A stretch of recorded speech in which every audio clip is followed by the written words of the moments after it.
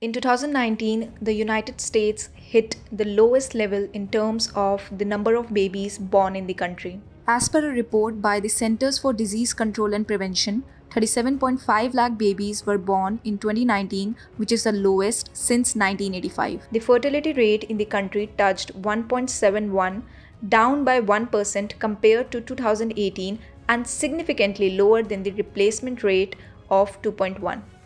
The birth rate in the country is showing a consistent decline since it was hit by the financial crisis and has not recovered since then. The report says the total fertility rate has generally been below replacement since 1971 and consistently below replacement since 2007. A lesson in history would remind us that population growth is an essential phenomenon for the rise of any country or region. So, if the US population is declining sharply, it means the country is on a downward spiral unless Americans start producing more babies. The decline of Europe, where the population decline trend started more than a decade before the US, is already visible, and same goes with countries like Japan. Therefore, the United States is now at crossroads. And if the American leaders do not encourage Americans to produce more babies, the decline of the US is imminent. Contrary to what Malthuses argue, population has always been the greatest resource a country can possess.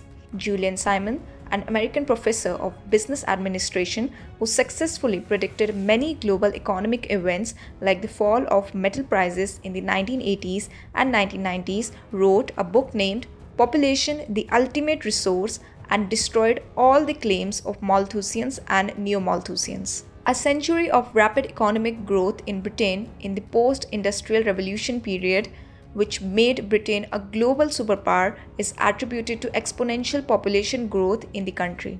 In the mid-18th century, the small British Isles, which do not contribute even 1% of global habitable land, had around 10% of the global population. The population growth also paved the way for British people to explore other areas for settlement, which led to the foundation of the mighty British Empire. Close home, India and China had been historically two of the world's largest economies and most powerful nations, and this was because both countries accounted for around half of the global population and a similar amount of GDP. The per capita income in India and China was comparable to the Western world for most of the period of global history, but the total population was very high. So what made India and China the most powerful nations of the world was the ability to generate high income for a large population. Therefore, the United States is a global superpower because it has 33 crore people with very high per capita income. With a decline in birth rates and no migrant population, given closed-door policy by Trump, the decline of the US looks inevitable unless the government takes steps to slow this decline. A poor but populous country can be powerful, as evident in India's current case, but a rich and small country obviously can never be powerful, as we can see with examples of smaller European countries like Denmark, Sweden, and Luxembourg. William Pitt, one of the greatest prime ministers of Britain, famously said, "A man could enrich his country by producing a number of children, even if the whole family were paupers."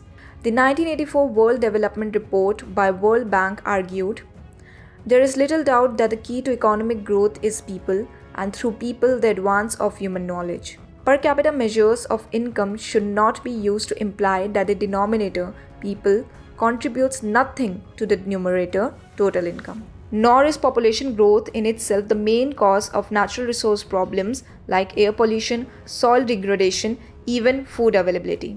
So, if the United States wants to remain a global superpower, the leadership of the country must take steps to stop the population decline, otherwise the fall of the US is inevitable.